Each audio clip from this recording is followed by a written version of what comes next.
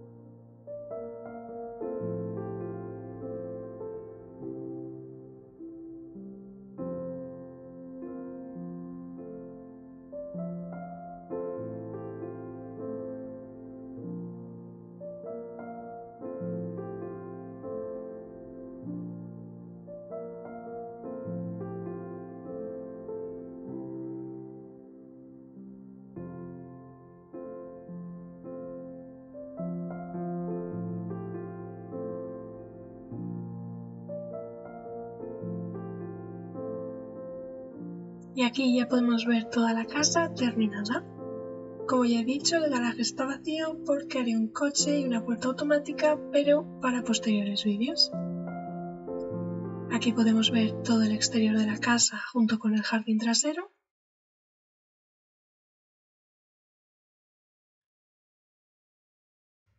Y vamos a pasar a ver el interior. Este aldeano ya se ha instalado en la casa, por lo que veo.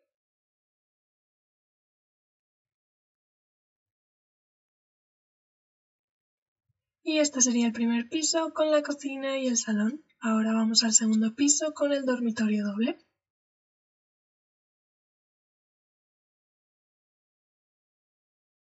Y ya saliendo por la terraza terminaríamos el vídeo. Si te ha gustado no olvides suscribirte para no perderte ninguno de mis vídeos.